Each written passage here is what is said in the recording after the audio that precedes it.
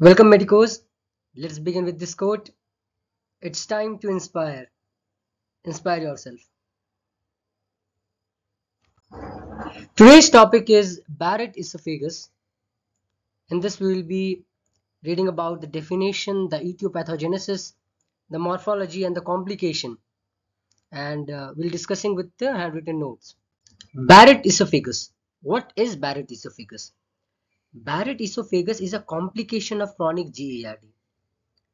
GERD means gastroesophageal reflux disease. So it is a complication arising due to chronic GERD, and it is characterized by intestinal metaplasia within the esophageal squamous mucosa, and this is associated with increased risk of cancer.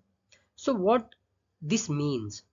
So due to the chronic reflux of the gastric content, it causes damage to the lining of the esophagus, and normally that is lined by stratified squamous epithelium.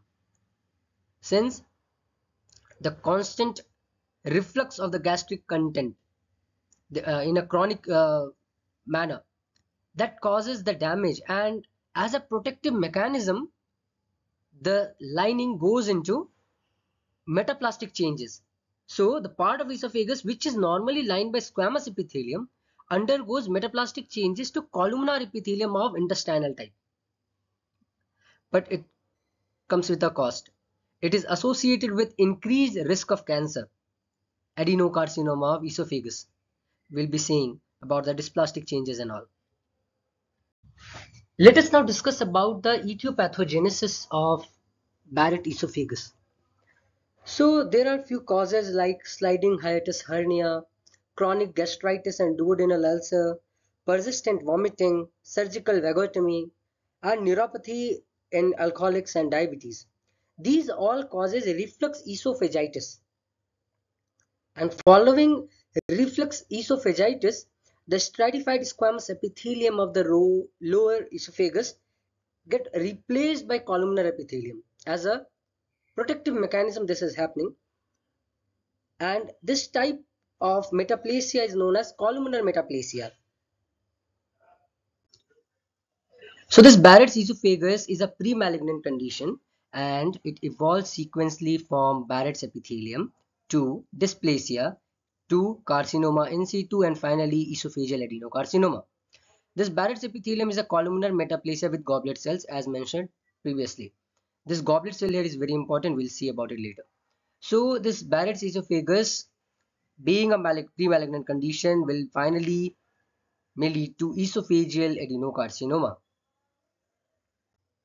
Let's talk about the morphology. So with the help of endoscopy, this Barrett's esophagus can be recognized as tongues of red velvety mucosa, and this velvety mucosa, that appearance, we can see it will be extending upward from the gastroesophageal junction. So we can see that it is extending upward, and also one thing we can notice that the metaplastic mucosa will alternate with the residual smooth pale squamous mucosa. So the metaplastic mucosa will be alternating with the smooth pale squamous mucosa, and it will interfaces with light brown columnar gastric mucosa distally. So we can see actually the small islands of residual pale squamous mucosa within this Barrette mucosa. Let us talk about the microscopic changes. So the microscopic feature what we see is columnar metaplasia, which is the most common finding. The replacement of the squamous epithelium by the metaplastic columnar cells, and we'll be also saying goblet cells and Paneth cells. And this goblet cell here is a very important point because goblet cells are diagnostic of Barrette esophagus. The intestinal metaplasia may be accompanied with dysplastic changes also, which can be low to high grade. Now this Barrette esophagus is subclassified on the basis of length of the esophagus which is involved into long segment and short segment disease. So long segment mean greater than 3 or equal to 3 centimeter. Short segment mean less than 3 centimeter is involved. And the patient with short segment disease is at lower risk of developing the carcinoma than the patient with long segment disease. Complication of Barrette esophagus. So it can be like ulceration, or it can be structure formation in the long segment, or we can say adenocarcinoma of the esophagus. We know that these Barrette esophagus has the potential of dysplasia.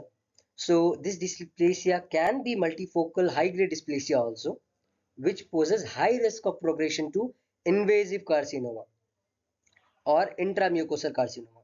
So these all will be the complication of Barrette esophagus. That's all. We'll get back to you soon. Till then, work hard and dream big. Thank you.